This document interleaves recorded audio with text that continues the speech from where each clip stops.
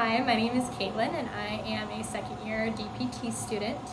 So what I'm kind of looking to get out of the lab here is that two of my big passion areas is the cardiovascular system and then also the nervous system. And so in this lab's really unique that it kind of ties together both of those systems and really looks at how those two interplay together. And so I'm really interested in getting to see how those two systems impact each other, specifically in other neurological conditions such as stroke.